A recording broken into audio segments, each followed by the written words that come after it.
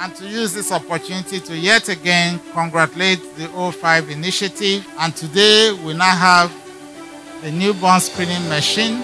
As you've been told, there are only 3 in Nigeria. That shows you that it is not something commonly found. But here in this center, they have both the newborn screening machine and the post-newborn screening machine, or what you may refer to the adult screening machine. And it's very important that we understand what we have here.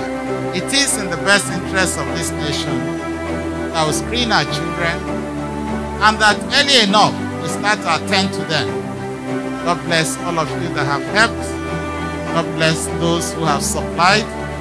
And I must truly thank and appreciate those who work in this Sickle Cell Center. God bless you.